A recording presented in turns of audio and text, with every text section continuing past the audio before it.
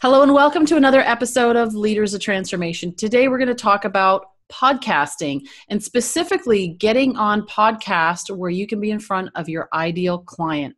Our guest is Tom Schwab, and he is an author, he's a speaker, a teacher, and most specifically what we're going to be talking about today is he's a podcast interview marketing pioneer.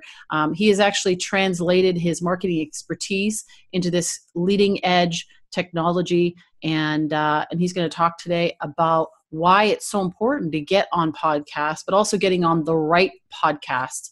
And so, Tom, welcome to Leaders of Transformation. We're excited that you're here today. Nicole, I am thrilled to be here. I got to say, it's great to talk with you, but it's weird to hear you. Most of the time I listen to the podcast at 2x speed while I'm running at half x speed. So you just sound different now. So I have to talk really fast. No, I'm just kidding. I don't know. I can keep that up for a while, but you know what? For those of you that are listening, if you like some of the guests that have been on this show, you can thank Tom and his team for that, because Interview Valet has been sending me amazing guests for this show. And I'm just so grateful, Tom, for you doing that, because it just up-levels the quality of guests that we have on this show. And so we really appreciate that. And let me give our listeners just a little bit I'll brag on you so that you don't have to do so much bragging on yourself. So Tom Schwab knows how to build an online business. He has done it successfully several times and now helps others find online success with podcast interview marketing. Marketing at its heart is starting a conversation with somebody who would be an ideal customer. And Tom helps thought leaders who, coaches, authors, speakers, consultants, and emerging brands get featured on leading podcasts with their ideal prospects that they're already listening to. The Interview Valet system, which I already alluded to, his company, helps them turn their listeners into customers. He is the author of Podcast Guests Profits, Grow Your Business with a Targeted Interview Strategy. And he is the CEO of Interview Valet, that company that I was mentioning. So again, Tom, we're really excited to have you here. Let's talk podcasting. It's exploded. There are so many podcasts out there right now. There's a lot of noise. So how do you differentiate yourself? How do you get in front of the right audience and get known? Yeah, and that's really the heart of it, Nicole. And I always say CEO stands for Chief Evangelist Officer. And I really believe that what we're talking about today, that podcast interview marketing, is going to be as common as Facebook marketing or email marketing in 5 years. And it's really, getting in front of the right people. People talk today about how do you break through the noise? Well, I'm sorry, we're just adding to the noise most of the time. If GM has a budget and Procter & Gamble and Apple have a budget, I am not going to be able to break through that. It's almost like going to a concert and yelling. You may be adding to the noise. You may get hoarse, but you're not getting listened to. So I think the big thing is in any medium you go to, try to get in on the conversation so that you're not distracted by other things, and make sure that you're talking to the right people. So yeah, today there are over 400,000 podcasts out there. Wow. That's crazy. But you look at the number of blogs, when we went from 3 television stations to probably 10 television stations, people said, oh, there's too much noise. And now, it went to 100. Now everybody can get their own television station. So it's not being on the biggest one, it's being on the one that your ideal listeners are there for. There's a sport called pickleball. I should know more about it, but somebody told me there's 8 podcasts that are dedicated to pickleball. Now, if you're the best pickleball coach or manufacturer of equipment, those are your best podcasts there. So don't worry about, the biggest podcasts or getting on all 400,000. No, just really target those. And I think, today, as we have more and more access to customers, it used to be that our customers were 10 miles driving range from us.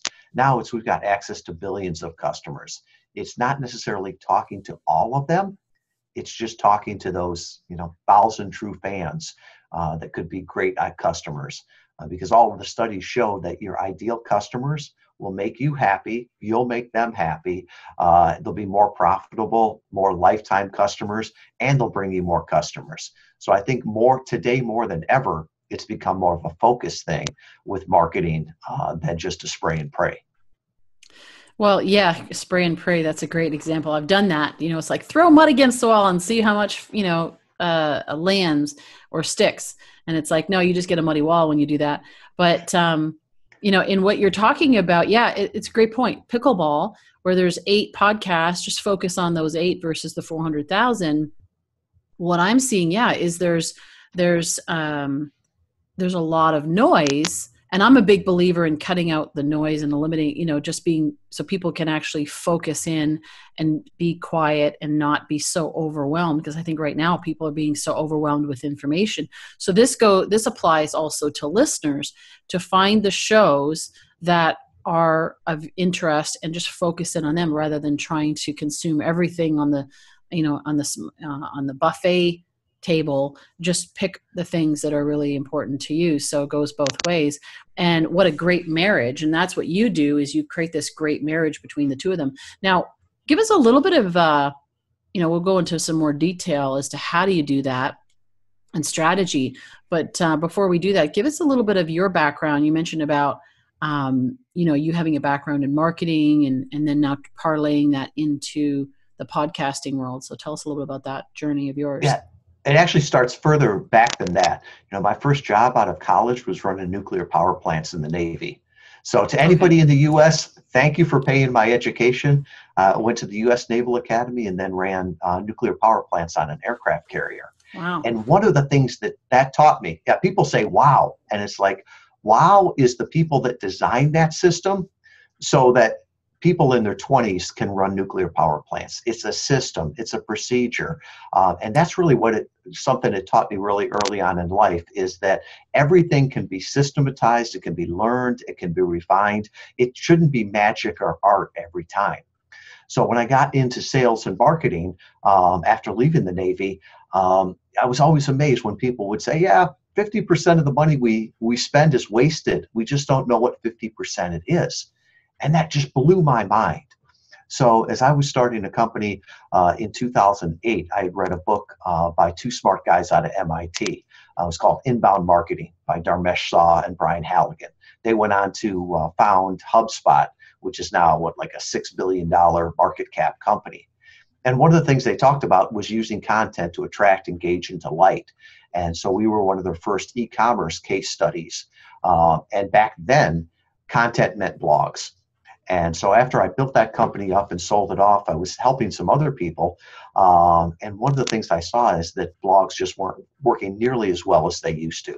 And, they never worked that well. But one of the hacks we always used was getting guest blogs, right? So instead of me blogging on my site, having it seen by 3 people, one of them being my mom, why don't we put this on Washington Post or Wall Street Journal or the Huffington Post, someplace where the ideal customers are, so that you can get that know, like, trust, and drive that traffic back. So we started to do that with podcast interviews, and we're just amazed by the results with it.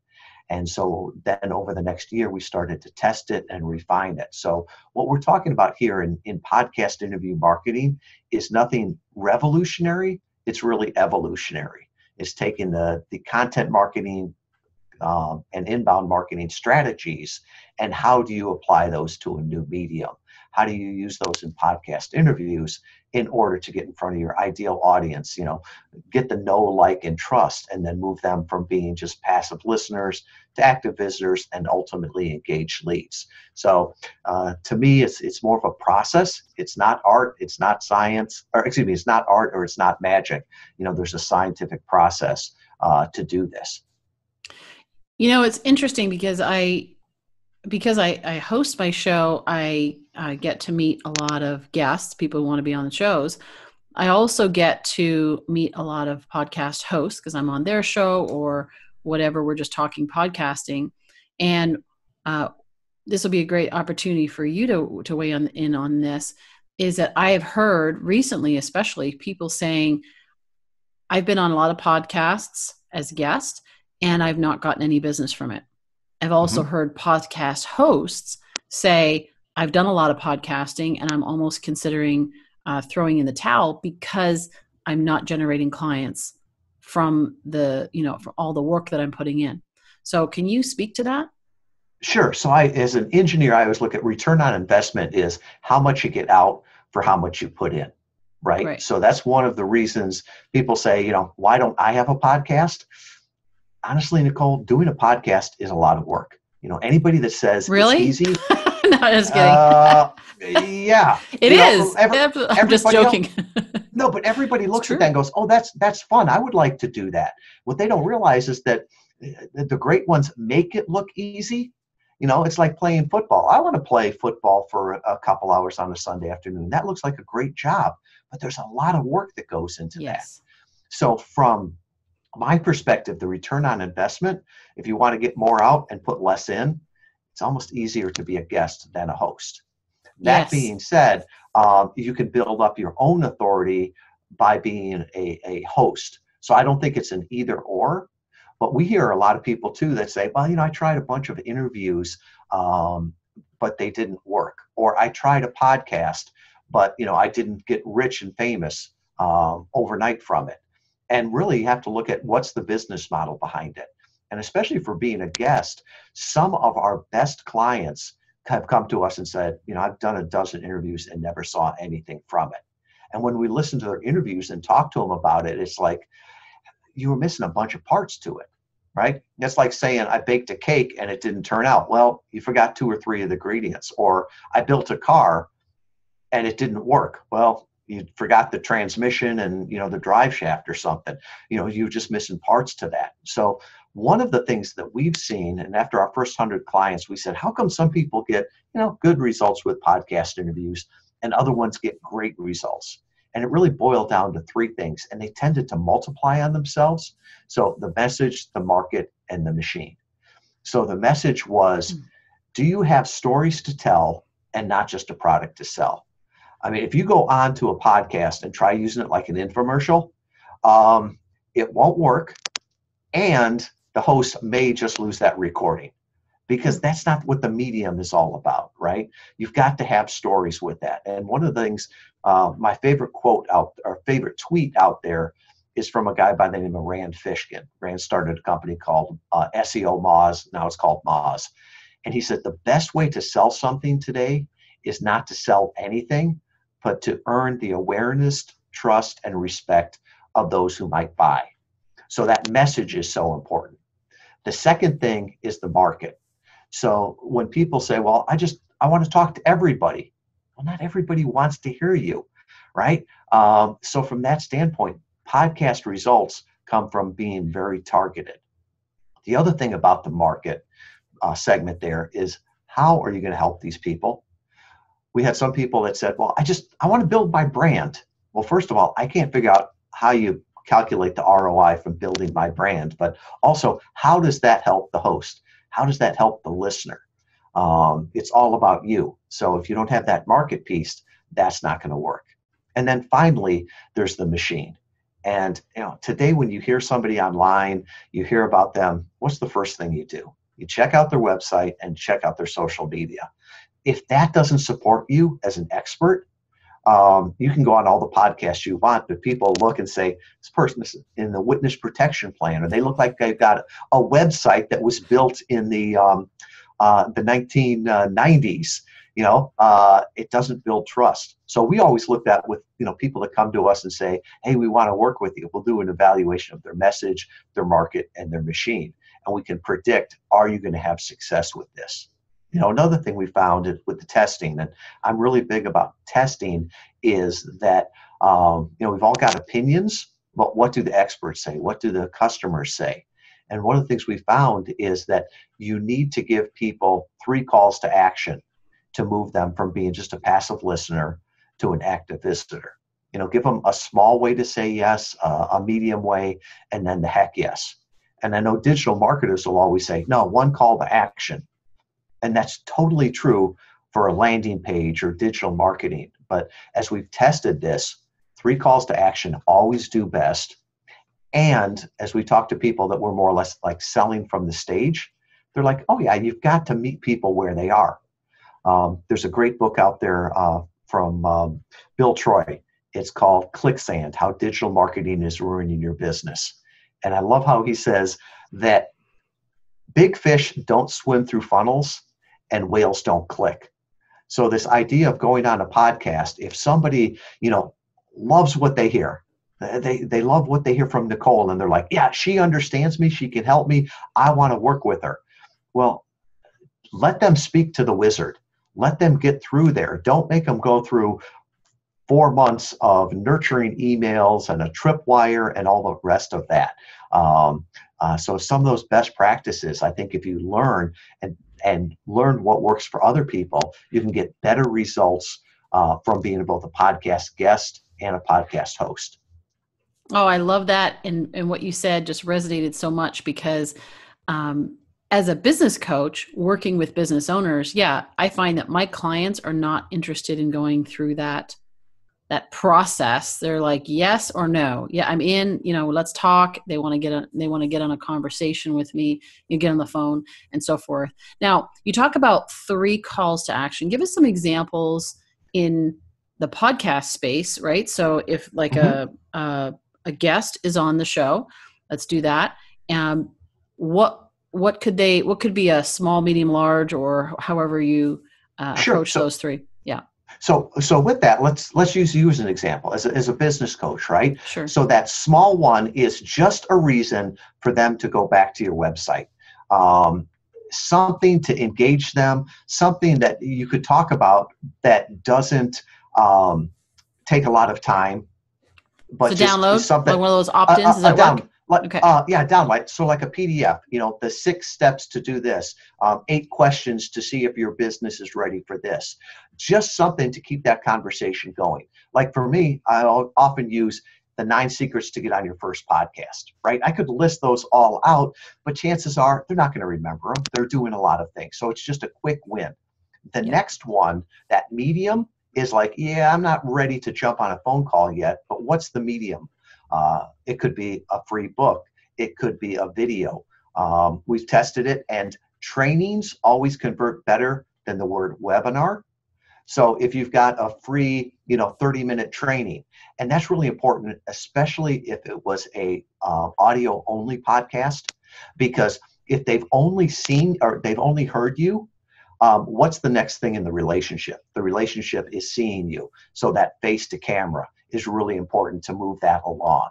And then the big one, especially for like, coaching, consulting, a lifetime value there is they want to talk with the wizard.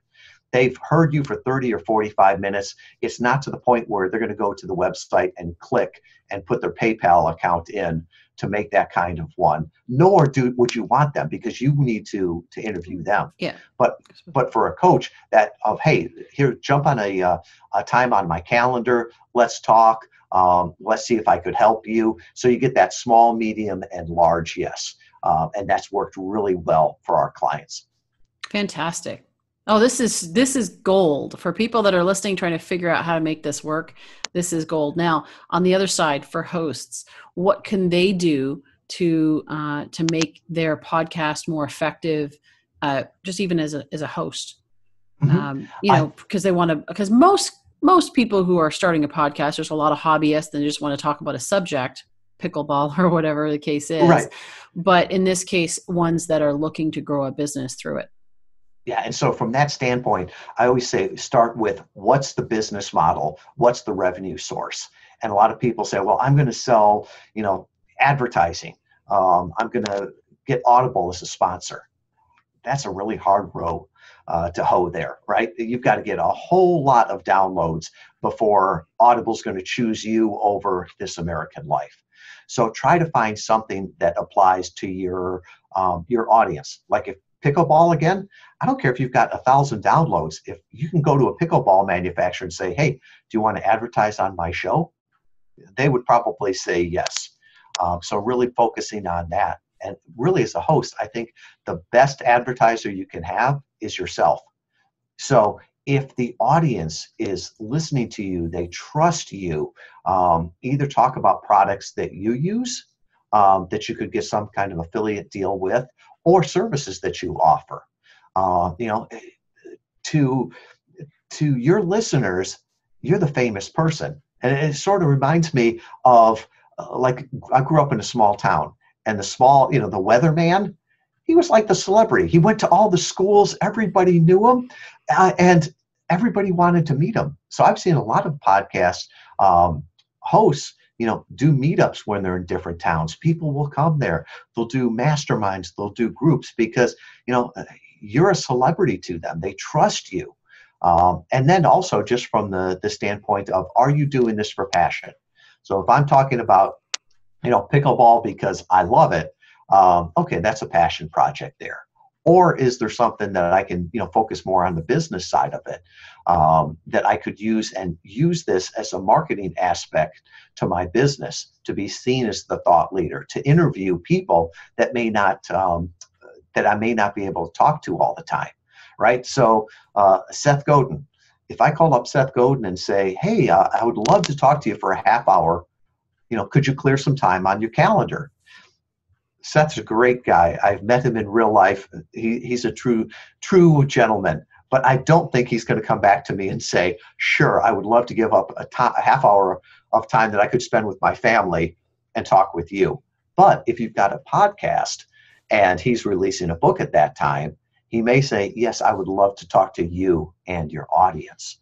So from that standpoint, look and see how you could build those relationships.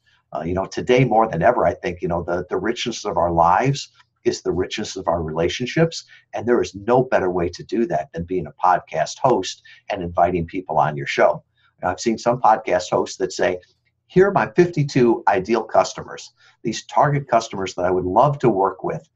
And these are the next 52 guests I'm going to invite there. If you reached out to the CEO of that company and say, could I do a 30-minute sales call with you? They would say no. But if it's like, hey, I would love to feature you in front of my audience and asking them the questions, getting to know them, boy, that's a better way to do it. And Gary Vaynerchuk wrote that book, Jab, Jab, Jab, Right Hook. And I might have missed a couple jabs in there. I always look at that as give, give, give, give, ask. From that standpoint, if you keep giving, people will ask, how can they work with you? Mm-hmm. Well, that is actually really, really great. And I've got some ideas just even listening to you thinking, oh, I can do this, I can do that. And what's interesting is people have asked me oftentimes, other hosts have asked me, what is the benefit? Have I gotten clients out of my podcast and so forth? And yes, I have. But the greatest benefit is what you just touched on, is the people that I get to connect with, the guests themselves, having them on the show. We wouldn't be having this conversation if I didn't have a podcast. We wouldn't have met, and Right. There's so many people. I look at the people now that I hang around with, that I talk to on a regular basis, and it's because I had the podcast. I knew a lot of people before, and they're amazing people too. It just happens to be because I have a podcast, I've had certain people on my show, and they've introduced me to their friends and their friends and their friends. So what a great strategy to actually bring your ideal clients on the podcast. And that's something that I've been doing, and it's been fantastic. Not from an ulterior, but just in a sense of saying, hey, this is somebody that I like. I want to work with, and I love what they're doing. So for me, I'm looking at it, people who love what they do. They're passionate. They're a leader of transformation. And I believe in what they're doing. And so, yeah, really, really great. So you mentioned earlier about blogs now and getting on getting Huffington Post or Inc. or all these.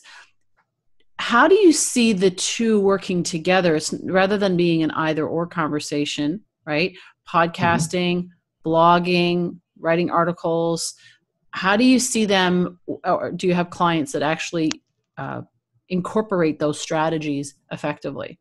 We've got clients and I've used this, right? And I think the amazing thing today is that content can be created whichever way is easiest for the creator and consumed however it's easiest for the customer, right? And it's so easy. So for me, writing a blog is like a homework assignment. I'd rather clean my office or go to the dentist than write a blog. Me too. But talking is easy, right? It's fun. Yeah. So we could take this, this interview here, and we could run it through a service like rev.com or temi.com, and for 10 cents a minute, get it transcribed. So for $4, get it transcribed. There's probably 5 or 6 blogs in here that somebody could take, clean up, or even just start it as a draft from there. You know, we've got the video going, so you can go ahead and put it on YouTube or Facebook. Now, is that a podcast still? Yeah. Well, it's in a different format.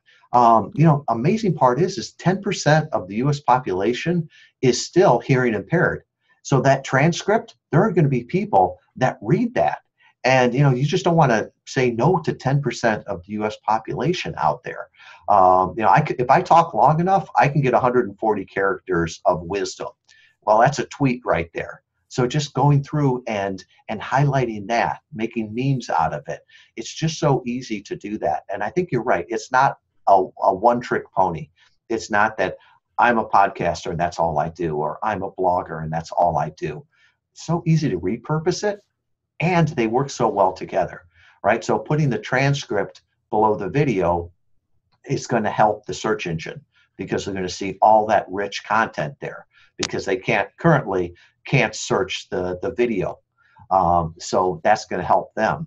And even when people post at other places, you know, one of the great things that most people underestimate is the power of podcasts and podcast interviews, because every time somebody links back to it, they're linking back to your site. Or if you're a guest on somebody else's podcast, we've got some clients that are doing podcast guesting just as an SEO strategy. Think about it. That's a signal that Google always uses as quality backlinks. Now, would I go on the podcast for Kalamazoo Valley Community College if they had a podcast? If it was an EDU backlink, you bet I would, right? Because that's such a solid link. Or a podcast the government's got some, like on selling to the government and small business. That's a .gov backlink. That is gold. So just being on that podcast, that backlink can be so powerful. Very interesting. Okay, so I have to think about that. No, I hadn't really thought about the EDU and the GOV. That's very interesting. So let's talk about, how do you get on the best shows? There's so many people now wanting to be podcast guests. There's lots of shows and you want to focus in. We get that. And let's say, for example, as a business coach, there's a lot of business coaches and there's a lot of entrepreneur shows. How do you get on how do you get on the best shows? All right. So with this, put yourself in the host place, right? Who does the host want to interview? Their friends and people that they'd like to be their friends. So starting with a cold pitch is the worst way to do it, right? Nobody likes a cold call or a robocall. So the first thing is to find the right podcast. So find a podcast where you could add value to it. Remember how I said give, ask? Well, your goal on being on the podcast is to make the host look like a genius for having you on there and introducing you to the audience. So target 5 or 10 podcasts, and not the biggest podcasts, but the most focused ones. And the first thing to do is listen to them. So listen to the podcast, leave a rating and review. I don't care what the podcast is. If you leave a rating and review, the host will know and will read that rating and review. Then share it a few times, share it on social media, make a comment. After you've done that and you've earned the right, now reach out to them, be it by email, be it by social media, and just say, hey, I've listened to the podcast. I really liked this guest. I really learned a lot from here. I've got something that I think could help your audience. Make it brief, make it to the point, add some supporting links back to your website, to your LinkedIn profile. If you've got a one-page sort of summary, that's important too. And so make it easy for the host to say yes to you as a guest. If you've been on a podcast before, put a link to that so they can at least see that, okay, they know what they're doing there. And, just don't assume that they'll respond right away. They're busy. So maybe follow up with them. But the whole idea is, how can you serve them? And the biggest mistake I see most people making is with the shotgun approach. And they'll hire a VA, they'll buy a list, and they'll send it out to all the podcasts. And they'll say, dear Nicole, and the name could be misspelled, right? However it was in the list. I've really loved your podcast, and I would love to be on there to talk about pickleball. And you're like, this has nothing to do. They have never listened to this. I get pitched probably on average 1 to 2 times a day to be on my podcast. And I don't have a podcast, but I'm on somebody's list someplace. And they all start the same way. Dear Tom, I've listened to your podcast and I love it. I would love to be a guest on the podcast. And then they start going into that. And it's like, if you're going to lie to me, tell me I'm pretty. Just don't tell me that I got a great podcast. So from that standpoint, that's the way to get on there. And I always say the first podcasts, those are the toughest. And like I said, I've got a download, the 9 secrets of getting on your first podcast. The first podcasts are the toughest ones, but then afterwards, just do a good job, right? Bring value. And at the end, if you've done a good job, you don't have to promote yourself. The host will promote you. The host of Nice Guys on Business, Doug Sandler. I loved his quote one time in front of a big audience. He says, never promote yourself on a podcast. If you do a good job, the host will promote you. And then at the end, ask them how you can help them. Are there any other guests that I could introduce you to that you would like on your show? And most of the time, they will follow up and say, if you did a good job, what kind of podcast would you like to be on? Who could I introduce you to? And really, that's a powerful strategy because the podcasting community is still very inbred. Podcasters know podcasters. And the quickest way to get on that next podcast is to do a good job on the first one. And if that host introduces you to 2 more after that, your dance card will be filled really quickly. Tom, this has been awesome. Thank you so much. So many nuggets here. I'm definitely going to go back and listen to this and make notes and brilliant. You can tell that you definitely know what you're talking about here. And this is your life's work. You're, at least for now, who knows what happens 10, 20 years from now, and things change. And there's a new media platform and you're going to own that as well. So we just really appreciate it. You mentioned about a free download. And so maybe tell us about the gift that you got for our audience. Sure. And so pay attention here because this is pulling behind the curtain too. This is part of the strategy, right? We talked about those 3 offers, the small yes, the medium yes, and the heck yes. You don't just want to send people to a homepage because that homepage is going to change with time. We're talking here in 2018. There is somebody right now in 2020 listening to this for the first time. And if I say, just go to the homepage at Interview Valet, it's probably going to change. And if they're just listening to it, they have no idea what I look like. They have no idea what the website looks like. So always direct them to a dedicated page. So for this, I'll make the dedicated page at interviewvalet.com/LOT. So for the podcast, the Leaders of Transformation. And when you go to that page, I'll tell you what you're going to see. You're going to see a picture of Nicole, right? Because she's the person that you know. She's the host. You're going to see the picture of the podcast, right? Because that's sort of that trust seal. Then there's going to be some verbiage there. And then the 3 offers that I'd like to make is that small yes. And I talked about that before, right? That checklist, the 9 things to get on your first podcast, the secrets. So that's there. That's the small yes. The medium yes, well, I'm going to put 2 small ones. The other one is a checklist. I'm a big checklist guy. I'd rather learn from other people's mistakes. So the checklist that we use with all of our clients will be there. The medium yes is that book that Nicole talked about. Podcast Guest Profits, How to Grow Your Business with Targeted Podcast Interviews. Free download of that right there. And this goes into this whole strategy. Then the big yes is, hey, if anything of this resonated with you, if you're like, I could use this as being a podcast, or I could use it for a virtual book tour, or to fill my funnel, or maybe you like the idea of that SEO strategy. Well, I'll put my calendar link right there. So you can jump on my calendar. We can talk about this. We can look at your message, your market machine, see how you could use podcast interview marketing, if you could do it yourself, or how we could help you. So just go to interviewvalet.com/LOT for Leaders of Transformation, and all those things will be there. Fantastic. Tom, thank you so much.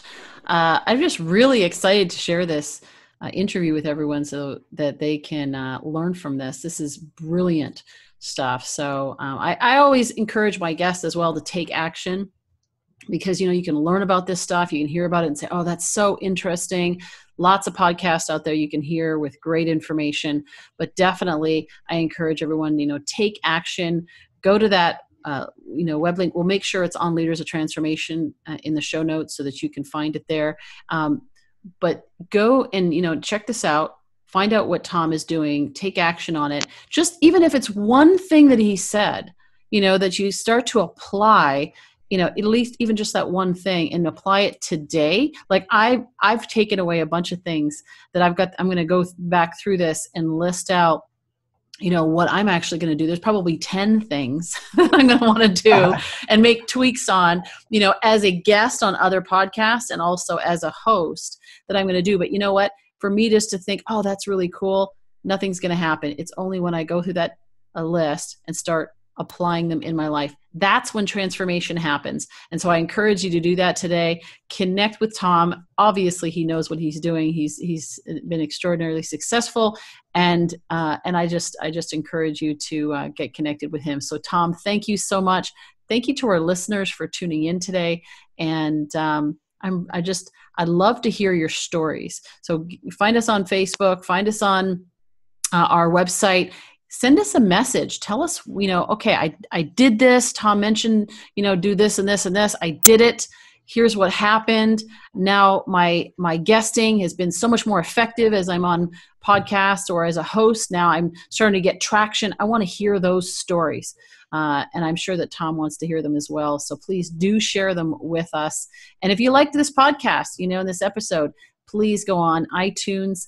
Tom mentioned it. Leave us a rating and review. I do read those, and they make a huge difference in terms of us being able to have a greater reach, be able to impact more people around the world. And so we appreciate your support in doing that. And again, thank you for being here, and we look forward to seeing you in the next episode of Leaders of Transformation real soon.